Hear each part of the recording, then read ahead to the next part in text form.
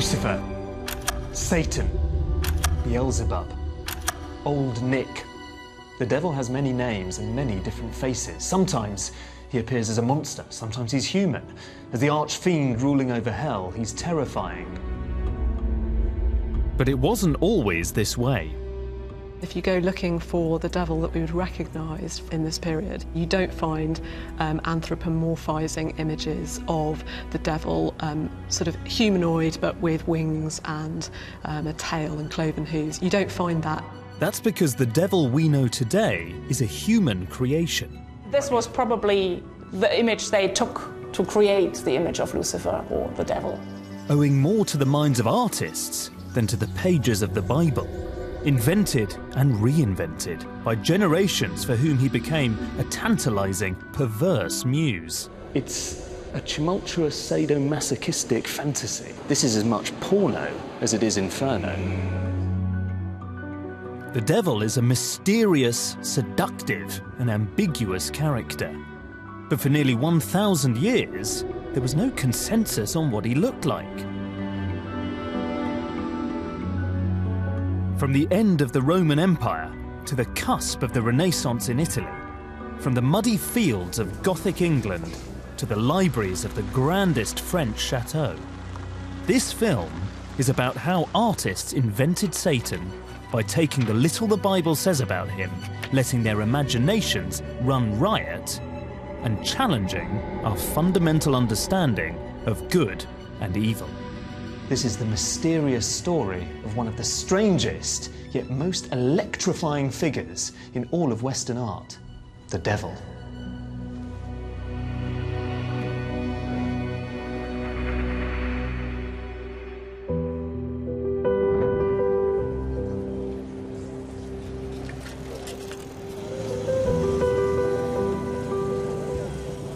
This is Ravenna in northern Italy. This unassuming town was once just about the most important place in the world. It was the last capital of the Western Roman Empire. And in the early days of the Christian Church, its citizens wrestled over the great religious questions of the day. Was Jesus divine? What was his relationship to God and the Holy Spirit? When the Basilica of Sant'Apollinare Nuovo was built in the 6th century, many of the main beliefs of what we recognize today as Christianity hadn't yet been decided, including who or what the devil was. But I've come here because some people believe this is where his story begins. So if you come through this little doorway, you enter the basilica.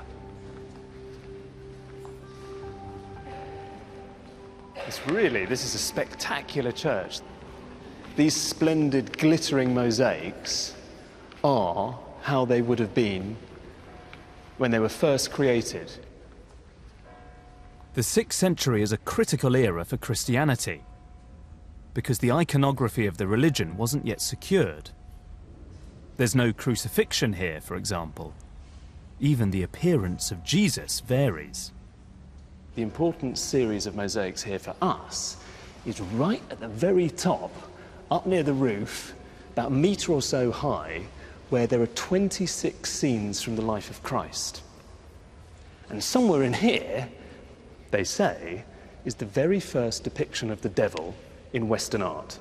And you have to look around to find it. It's not going to be on the side with the Passion. It's somewhere up here.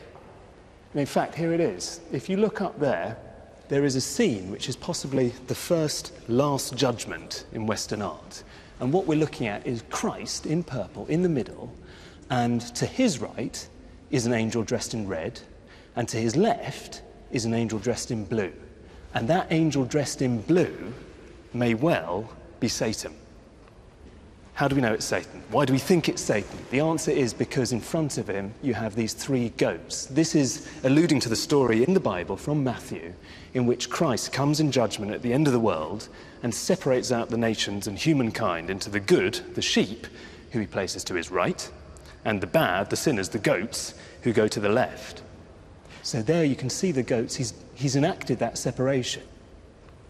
And it's bizarre because Instead of the grisly ruler of hell who we're all familiar with, you have, from down here, someone who looks, well, he's radiant, he's glowing, he is a beautiful angel, he's quite ephebic. And of course he's blue, not red, which is exactly the opposite of what we might expect. In modern minds, red is the colour of hell, but in the 6th century, blue was the colour associated with darkness, with error. What's so strange about this image in particular is that, in a sense, it's an exception, it's a one-off. There are no depictions of the devil that we know of which exist before this mosaic. Which kind of makes you think. Satan, supposedly central to Christianity, the personification of evil itself, seems to be completely absent from the artistic world for hundreds of years. And when he does turn up, he arrives with no pomp or ceremony, almost hidden amongst a grand programme of decorative mosaics. And not only that, he looks like an angel. But this blue angel doesn't convince everyone. Giovanni. Arguments have raged for decades about his importance and significance. Giovanni Gardini is a local religious historian and writer. Dei primi secoli è un'immagine che è completamente assente e qui per Ravenna la cosa che viene messa forse più in evidenza di tutte è la gloria. Sono sempre scene che mostrano la potenza del Cristo, la grazia, la benedizione del Cristo, quindi scene più positive. But what about this bloke up here, the blue angel? The devil? No. It's the devil? No. I can see him. Allora, He has the goats. Sì, qualcuno ha visto il diavolo in quest'angelo azzurro, ma io credo che più genericamente si possa parlare appunto dell'angelo della notte, di questo, è la notte, il colore appunto del male in questo senso, ma racconta più le tenebre, in senso molto generico.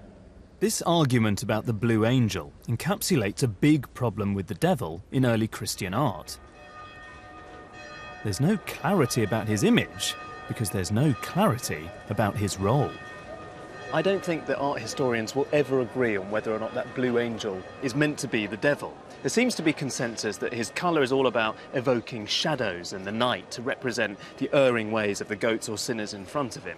It's a deliberate contrast to Christ, who's associated with the light. But I don't think anyone could argue that he is the personification of malice or evil. He's got this mysterious, unsettling aspect. He seems to emanate an aura of error, but there are no horns, there isn't a tail or a cloven hoof in sight, not even the merest whiff of sulphur. So he seems to be almost more like a heavenly functionary. He's a custodian of sinners, and he's not Satan as we know him today.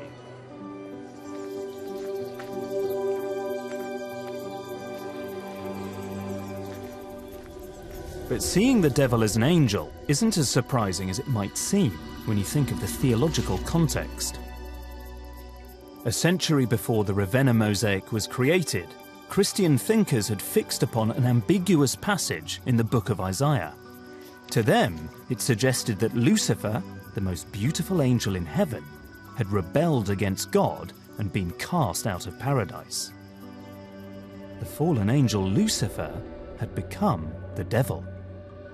But that was just about all contemporary artists had to go on. Satan isn't even mentioned in the book of Genesis. So does this mean the devil was simply a beautiful angel gone wrong? And if so, how did he become the figure we recognize today, the implacable enemy of God and the tyrant who rules in hell?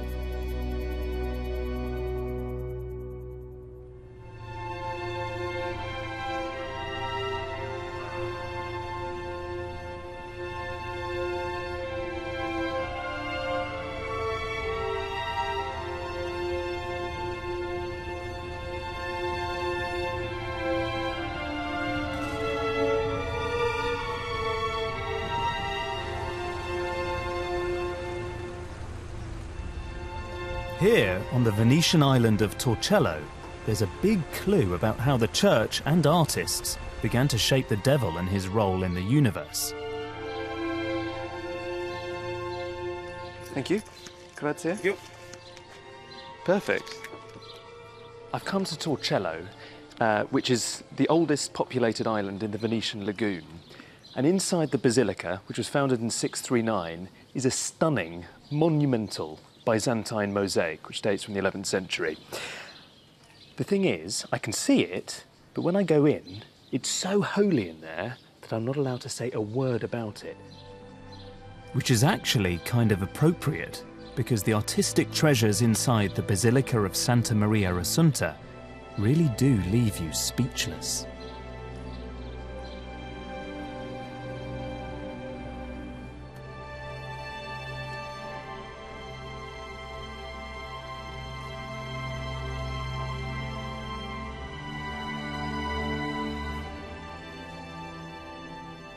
We don't know the names of the artists who created this glittering mosaic.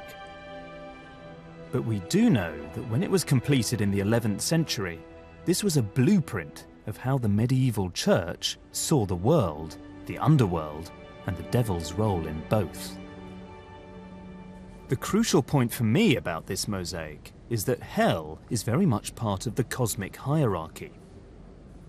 So in the second tier from the top, you can see Christ in the middle of an elliptical shape known as a mandala. And beneath him, coming out of the mandala, is a big red river of fire that cascades down several tiers into the depths of hell. Two of the biggest elements in that vision of hell aren't actually demons at all. They're angels. And the angels have long staffs, prodding at kings and bishops, nuns, from all over the world, as far afield as Egypt and the Orient, their heads floating in the sea of fire. And fluttering around them are these little blue anti-cherubs. The figure who sits on the throne, who I love, is blue with wild white hair and a beard. And the throne has serpents' heads coming out of either side, eating, consuming sinners. And that blue ogre has a smaller figure sitting on his lap. Scholars disagree about who the little fellow could be. Maybe he's the personification of hell. Maybe he's Judas, the great traitor. He could even be the devil himself, who was sometimes known as the Little Master.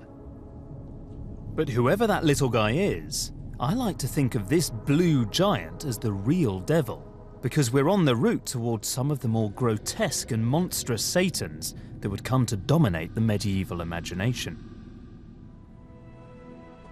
I think this is a very revealing work of art. This blue giant looks like the prototype of the medieval Satan, with his wild hair and fiery domain. 5 centuries after the Blue Angel of Ravenna, there's nothing angelic about him. Nonetheless, the definite impression here is that this Torcello devil is part of some medieval Christian workflow diagram. He's part of the divine plan, a cog in the cosmic machinery. I remember coming to this church several years ago and being really taken by the figure of that blue giant, because you can tell by looking into his eyes, which look off into different directions, that there's something not right about this man. He's deranged. I think of him as like a psychotic jailer, let loose in the dungeon of hell with the blessing of God. The point about this figure is that, weirdly enough, and as unexpected as it might seem, the devil seems to be on God's side.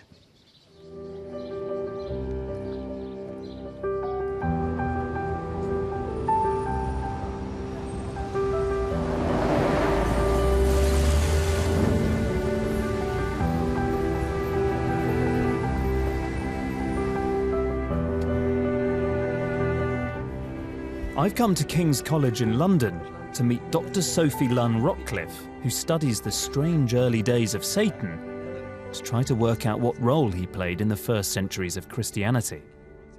He's a bureaucrat. Yeah, exactly. Yeah, absolutely. He's a kind of an ordinary guy, and actually there is no particular opprobrium that attaches to him as an individual. He's just doing his job. Even the nastiest judges and torturers who are taking a bit too much pleasure in kind of stripping Christians of their flesh and burning them alive, so quite often you'll find a sort of overarching, distancing, device of saying that this was all done according to the providence of God. What triggers this need for these early Christian fathers to be constructing a devil that we might recognise today? I think the need for a devil is actually quite an important theological and philosophical one. So the problem is that Christians face, and indeed non-Christians as well, is the big philosophical question, whence evil? How does bad come into a good created universe?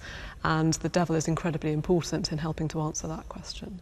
And actually in the early Christian world, there really is that sense that the devil is everywhere, either in himself or through his kind of multiple minions, and that you can't trust the visible, tangible world because it's essentially deceptive.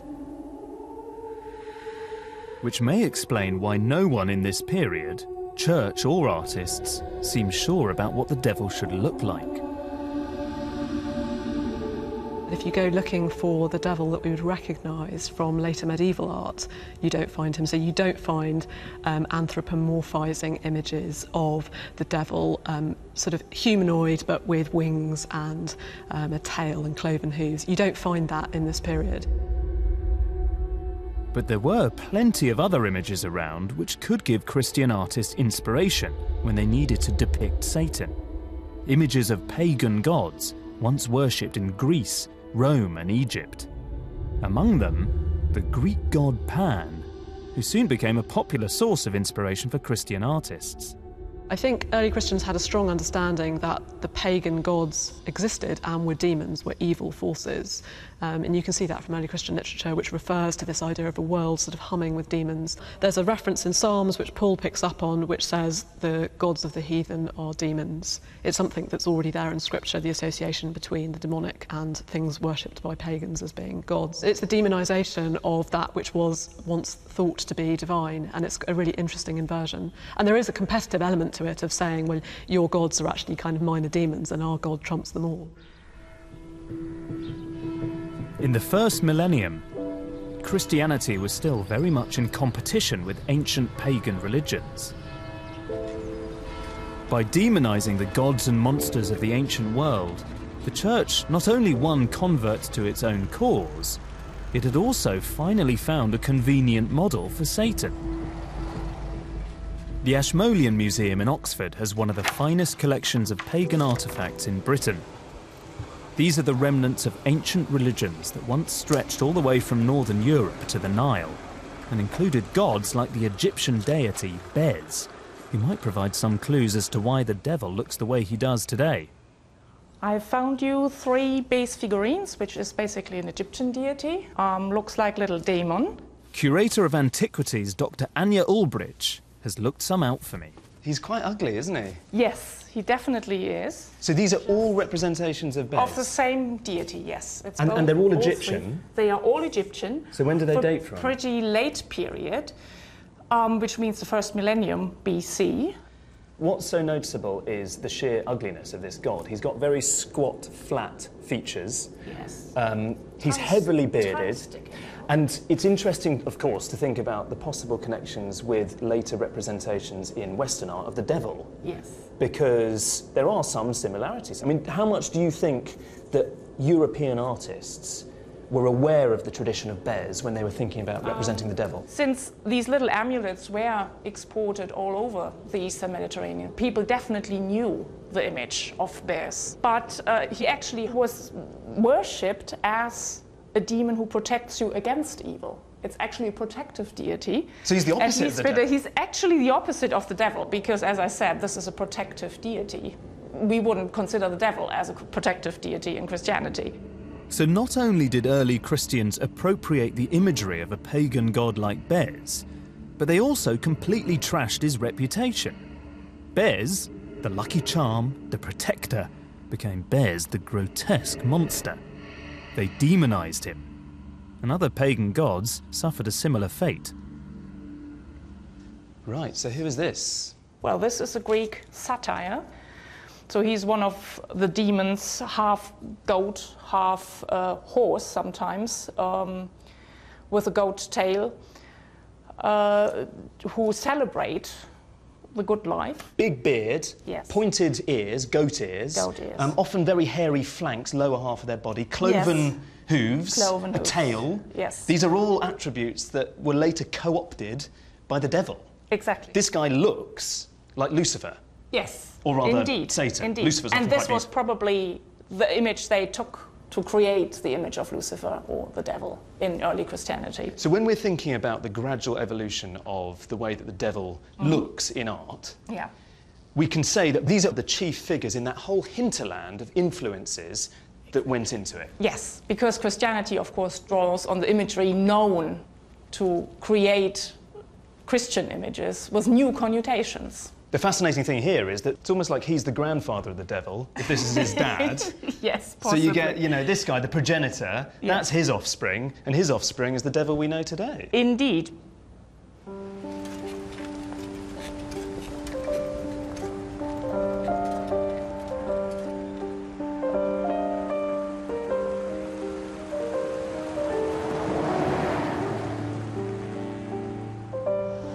What I'm discovering is that the early history of the devil is much murkier than I ever imagined. In the Bible, Satan has this official role as God's accuser or attorney general. He does God's dirty work, he tests and he obstructs, but his duties are surprisingly bureaucratic and also minimal. He's got more of a walk-on part, really, than a star turn. As long as Christianity is in flux, then Satan's role and image are also ambiguous.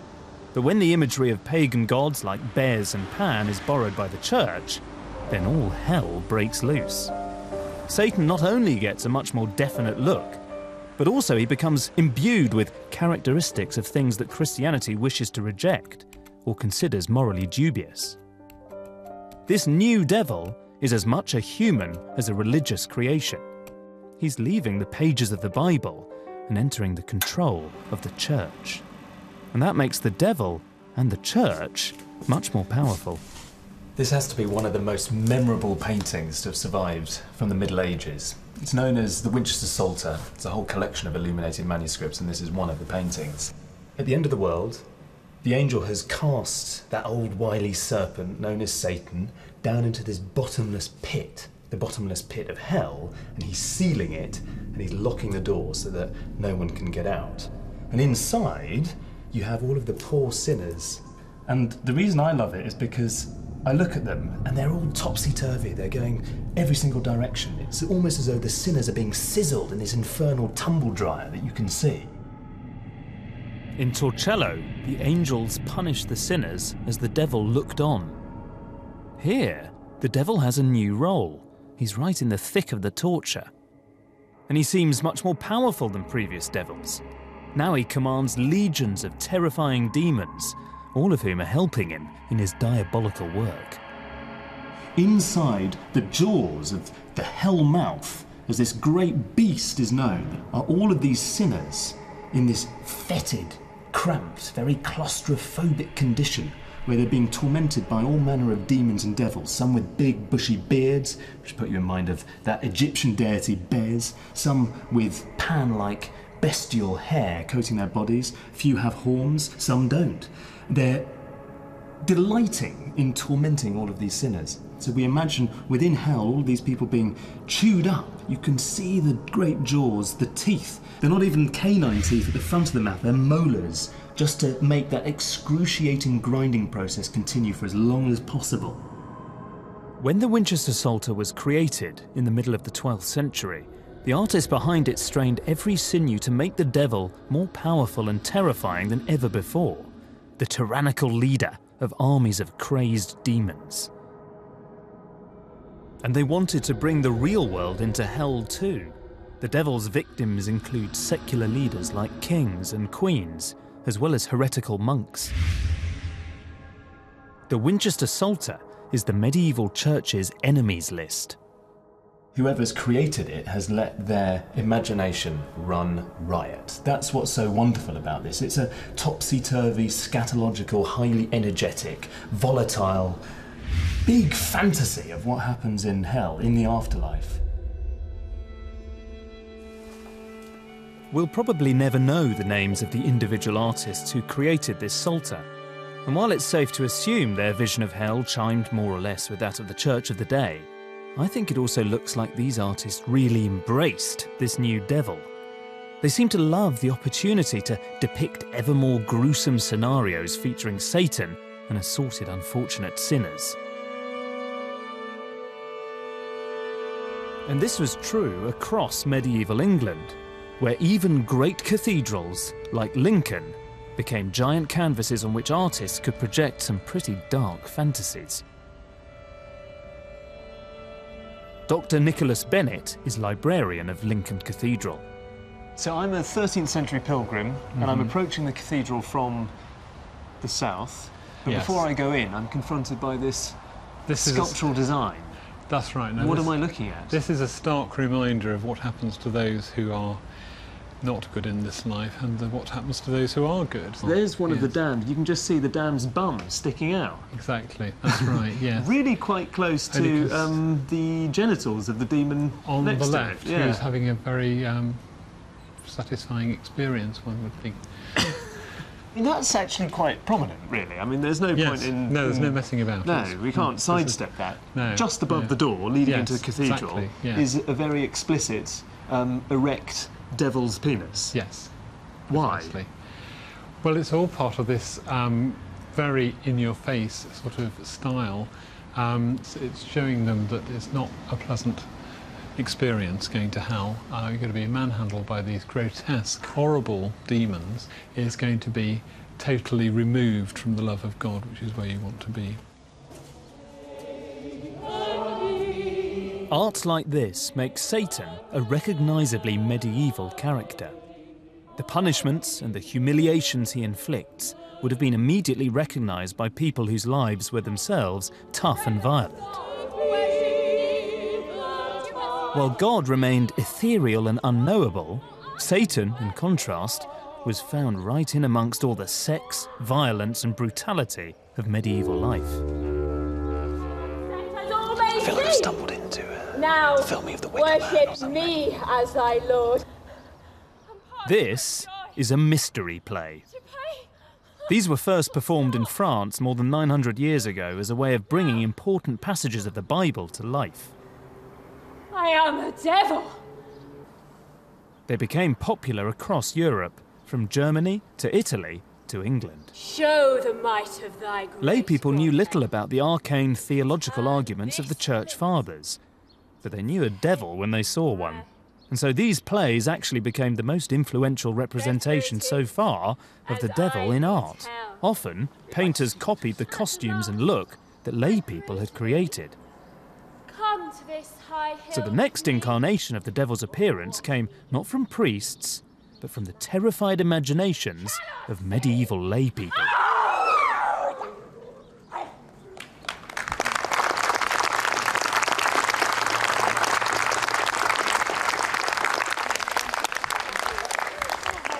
Right, well, I think it maybe conjures some of the spirit of the Mystery Cycle plays whereby cosmic grand themes were made comprehensible in at times quite broad brush strokes to the masses. And this was the great tradition of essentially popular culture of the day.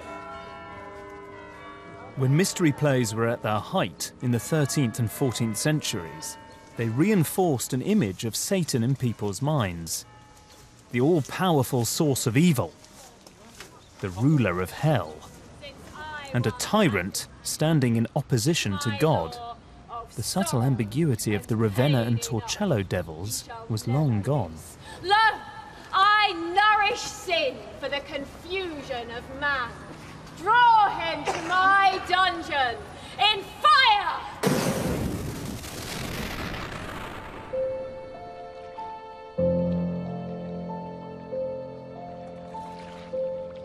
This devil perfectly fitted a world where death could come quickly and horribly.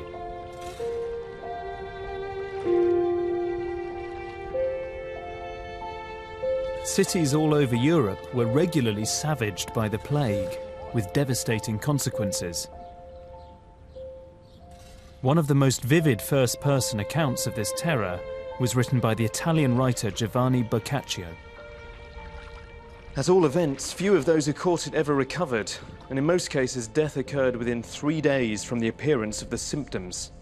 some people dying more rapidly than others. The stench of dead bodies, sickness and medicines seemed to fill and pollute the whole of the atmosphere. In the face of so much affliction and misery, all respect for the laws of God and man had virtually broken down. As death raged across the continent, people saw the plague as nothing less than the work of the devil. In many ways, the Middle Ages were a period of calamity and woe. War, poverty, pestilence, famine, these were ever-present threats, and Europe was blighted with one epidemic after another of the bubonic plague, or the Black Death. In 1348, for instance, Tuscany was convulsed by the plague.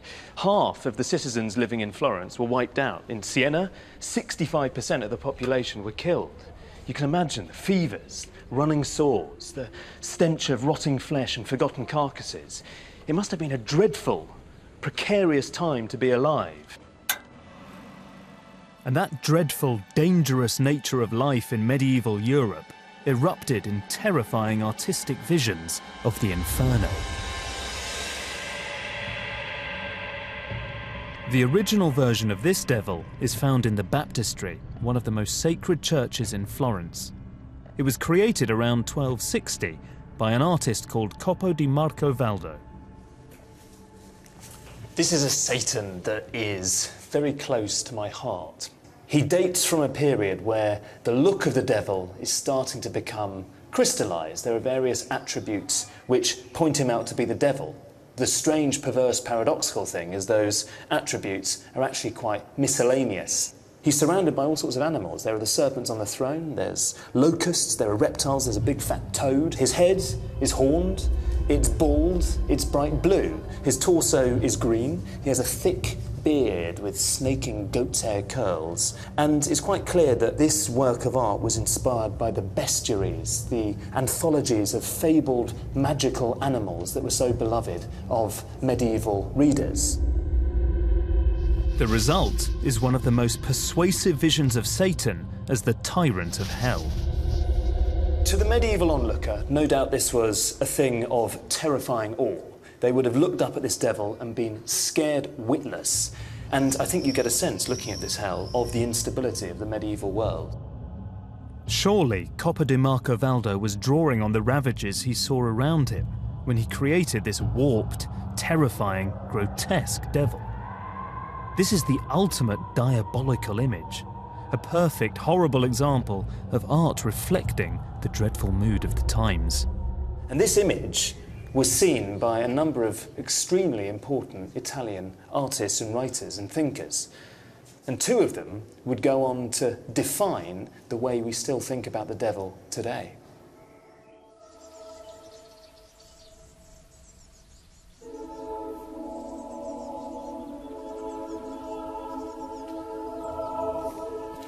One of them was the Florentine artist and architect Giotto, who's often called the father of modern Western art. It was said of Giotto that he translated the art of painting from Greek into Latin, changing forever what painting could achieve.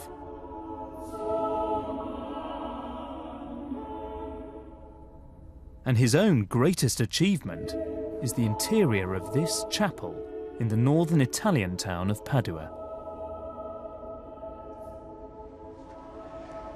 I'm feeling exceptionally fortunate because it's very, very early in the morning and I've been allowed in here before the crowds come to have a look at Giotto's famous fresco cycle in the Arena Chapel. And it's completely spectacular, it's almost overwhelming. Behind me here is the most monumental fresco of all of the frescoes in this great cycle. It's a vision of the Last Judgment, which dominates the entire western wall of the chapel. Here in the Arena Chapel, at the turn of the 14th century, Giotto created the quintessential medieval vision of hell, with its monstrous pot-bellied Satan consuming, then excreting sinners. You can see the influence of the Florentine devil, which was completed only a few decades before Giotto started work here. And there are older influences as well. We first saw these rivers of fire in Torcello more than 2 centuries ago. Like the real world around him, Giotto's devil is vicious, and the hell he inhabits is a nasty, brutal place.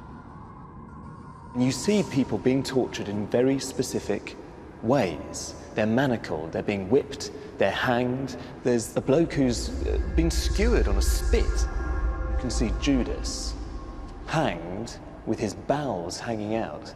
He's been eviscerated. There's a number of sinners here who seem to be being punished for sexual sins. The church has always had a slightly problematic relationship with sexuality, and we see that here. For example, by Satan's left hip, there's a tiny lizard-like green scaly monster that's chewing on a man's penis. And if you look up behind Satan to the right, there are 4 of the damned hanging, and 2 of them have been strung up by their genitals. It's a catalogue of inventive, diabolical sanctions. But the real story of the Arena Chapel, I think, is that this devil is in some ways the least innovative part of the whole cycle, both theologically and artistically. Though there are fascinating elements of the real world here, the power of this Last Judgment as a piece of art pales in comparison to what Giotto has been able to achieve elsewhere. In the other panels, there's a revolution going on. The way that people are depicted as three-dimensional, as beautifully and vulnerably human, marks a fundamental change in art. This is what they mean when they say that Giotto changed forever the language of painting. Seen in this wider context, Giotto's devil seems a little bit, well, unconvincing. And he isn't the only troublesome devil in the chapel. Giotto didn't just paint one devil in the Arena Chapel, he painted 2. And the second one is just up there, where we see the scene in which Judas is taking money, and it's the moment that we know he's going to betray Christ. And you see in that image, in that fresco, part of the problem that Giotto faced when he was painting the devil, because his genius in this spectacular space was that he was taking art history away from its Byzantine traditions, which were a bit more abstract, where things were not naturalistic, and he's introducing a much more recognizably everyday human sense into the way that artists perceive the world. These are real people located in real space. And then he paints the devil, a figure who isn't from the real world, who isn't a human actor. And it's almost like he can't quite work out how to render him if he's not thinking about the pictorial and psychological reality of our world. Taking this being from Western imagination, from the church's teaching of the afterlife, and its panoply of cosmic beings, doesn't quite work here, because you can see that devil is almost two-dimensional. He's a shadowy cardboard cutout devil. What that fresco foretells is that Satan was going to have to evolve. Otherwise, he risked being eliminated from the art historical story altogether.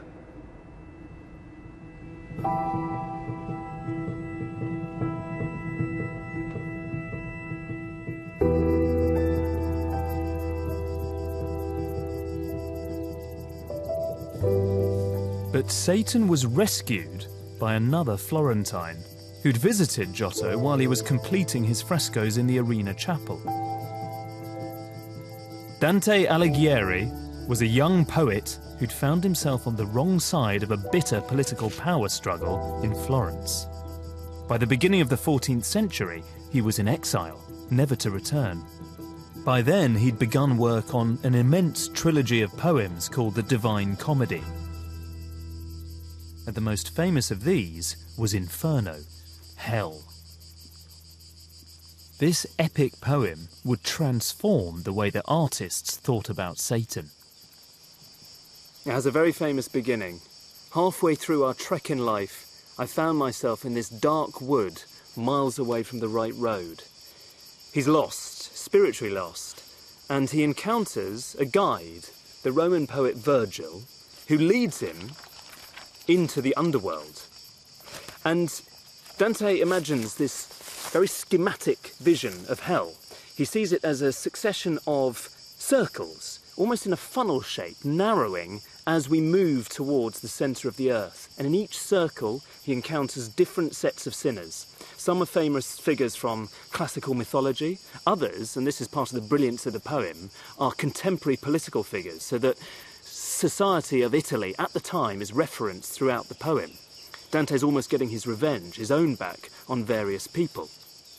And the climax of Inferno comes right towards the end, in Canto 34, when eventually Dante and Virgil happen upon Satan himself. The emperor of that dire empire was stuck chest deep in the ice, and I'd come nearer to a giant than a giant would to his arm, so you see how enormous he was with all of him on this scale. If he's as ugly as he was lovely when he stood up to his maker, all pain indeed derives from him. And his 6 eyes weep, his 3 chins drip with tears and gory slaver. In each mouth his teeth grind away at a sinner. One of the big differences about this Satan is we're moving away, even though it's around about 1300, from the medieval conception of the devil as this odd overlord of hell, the ruler of hell idea. Here, it's quite different. We're invited to imagine how beautiful he was as Lucifer before he fell, and to imagine him as the origin of all sorrow in the world. This is a psychological thing. We're being invited to have to imagine his own mental hell. Dante does what Giotto doesn't. He makes Satan three-dimensional. There are the first hints of empathy with the devil in this poem. His Satan is fundamentally different from either of Giotto's devils in the Arena Chapel. And it's no accident, I think, that artists who came later took Dante as their inspiration, not Giotto. Romantic artists like Gustave Doré loved the Inferno, and they played on the tragedy of the devil when they illustrated the poem centuries later. Dante's Satan is a vision that would ring down through the ages. Milton was thinking directly about the Divine Comedy when he wrote Paradise Lost. And I don't think you could find his Satan with all of his grandeur without a conception of the devil, which Dante offers, which moves us forwards towards the modern world. And this is important because as soon as Satan enters the real world, as soon as he is physically defined and treated in a human way, then in a sense, he ceases to be Satan and becomes something else, a much more human, much less supernatural image of evil.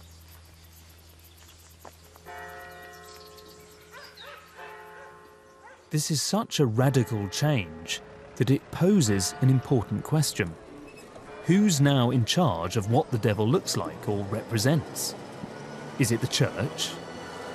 Or is it the artists? By the 15th century, this battle was being waged on the streets of Italy. In Florence, an apocalyptic preacher called Girolamo Savonarola took over the city. He was obsessed with Satan and blamed the devil for turning Florentines into corrupt and avaricious sinners. His followers burnt books and arts that they considered subversive. Even for the 15th century, this was pretty old-time religion. Savonarola led a revolution that saw him become virtual dictator of Florence. And you might think that the church would support his puritanical campaigns against Satan and lust, but it didn't. In fact, it excommunicated him and burnt him and 2 of his lieutenants at the stake.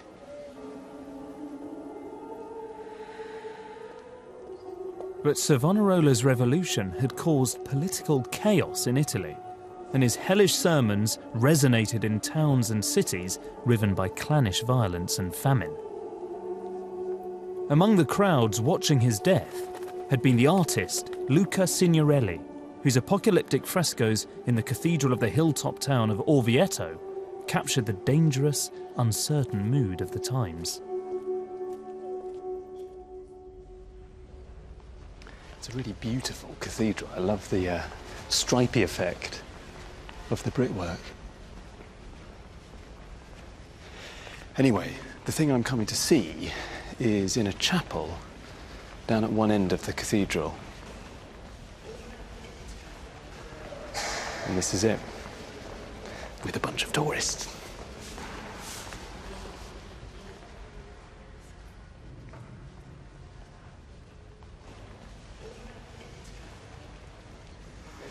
It's kind of, on the outside it's relatively spare, there's that geometric feel of the cathedral itself, but in here there's supreme embellishment everywhere you look.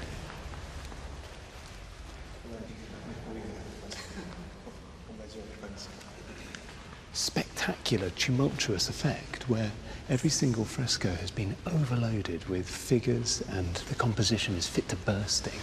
We see here a scene in which the Antichrist is giving one of his false sermons, reckoning in the final period of the apocalypse. To the right, here are the elect, the people who are chosen for heaven. They're about to be rewarded. They're being lifted up to heaven as we go over the altar.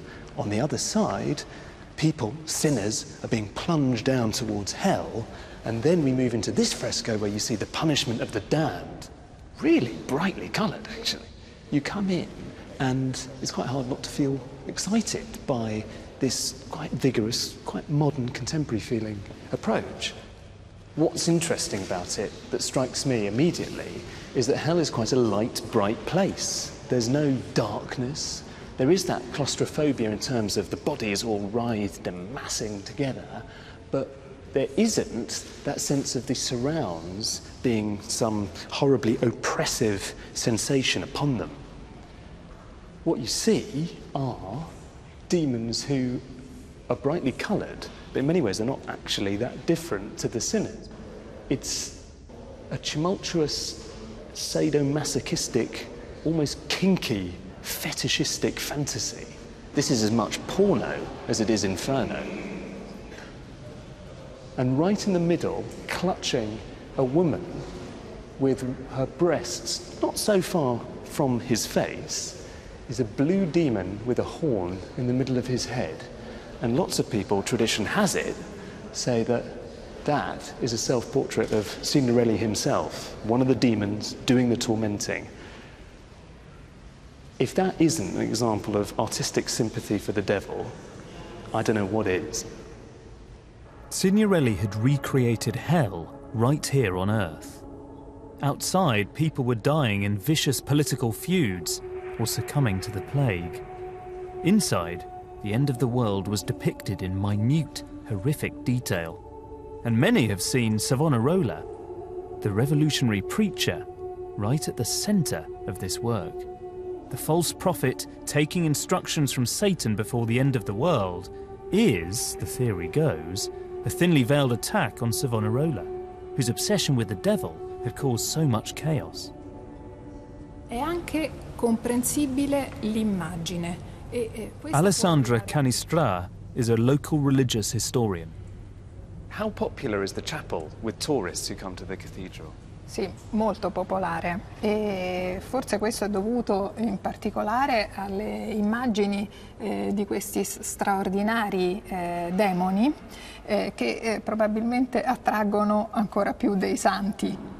Il punto più alto è anche veramente l'inizio di una grande modernità.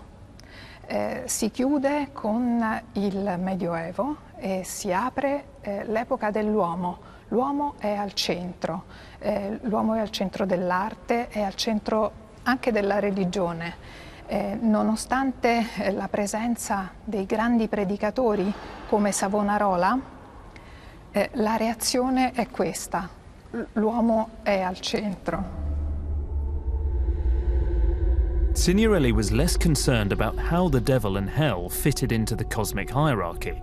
What obsessed him was the very real pain and suffering of the human world. In Orvieto, the violence is human. The demons are human. Even Satan himself had never looked so much like a man.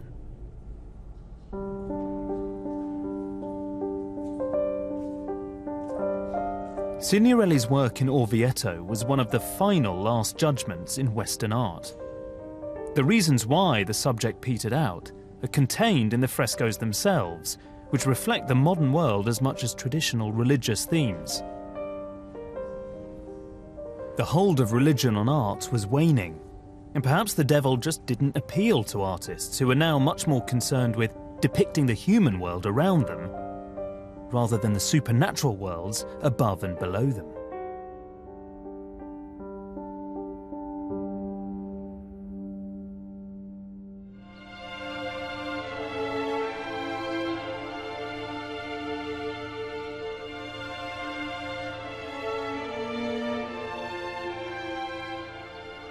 But while the church's monopoly on the devil may have been waning, this wasn't the end of the devil's story. There is one incredible example of what happens when artists create images of the devil, not for religious authorities, nor for the education of the masses, but for the enjoyment of a very rich individual. So I've come to Chantilly in northern France, where I hope to see how three brothers from the Low Countries reimagined Satan for Jean, Duke of Berry, who was one of France's richest aristocrats.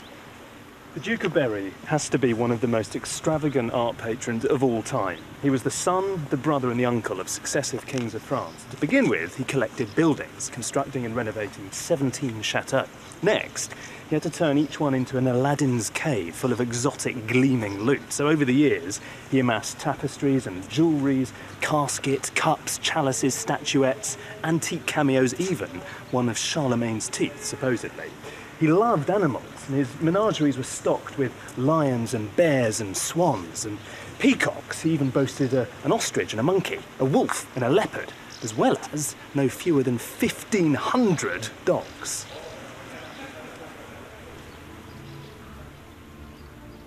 A bibliophile as well as an art lover, the Duke had a library containing around 300 manuscripts, including 14 books of hours, private devotional books which were created specifically for wealthy individuals.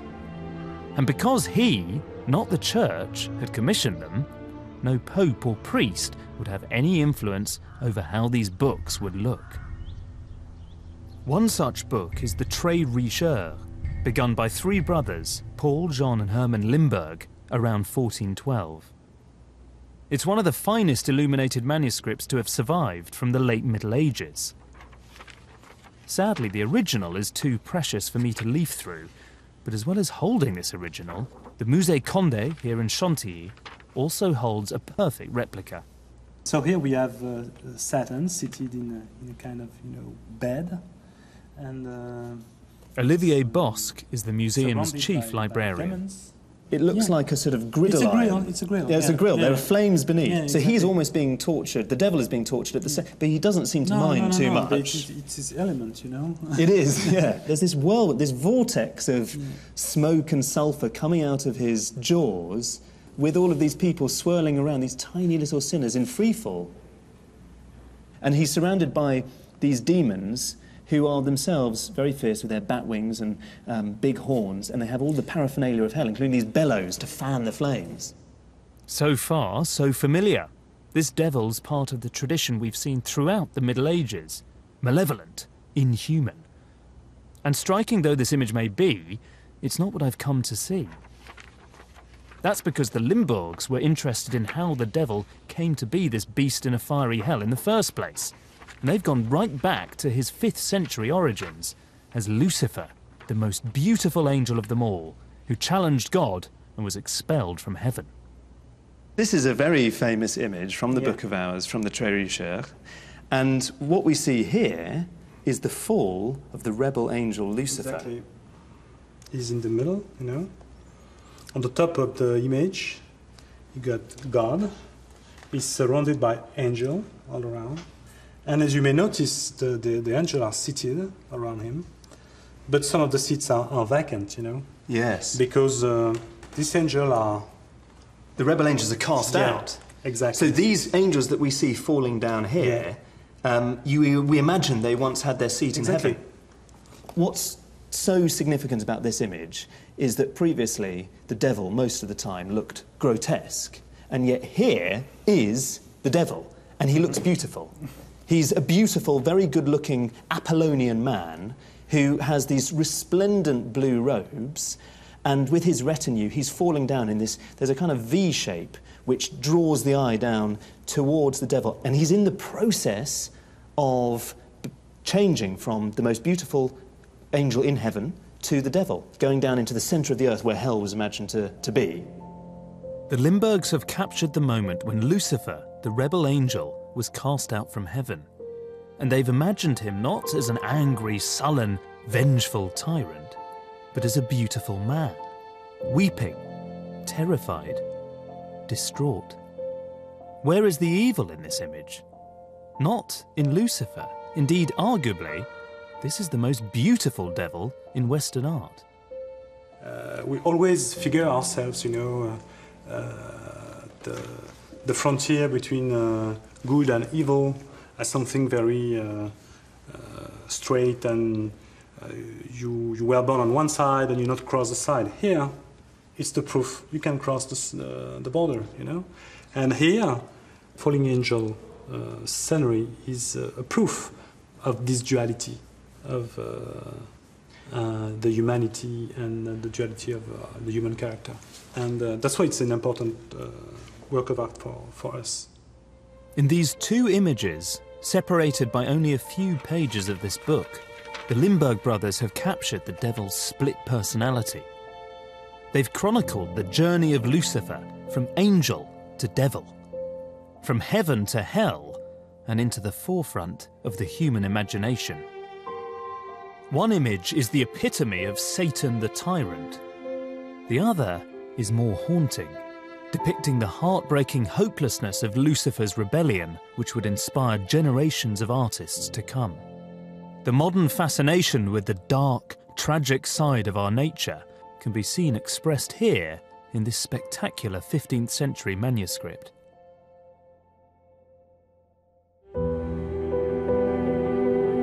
The Limburg's Book of Hours completes the journey of the devil from the Old Testament to the edge of the Renaissance.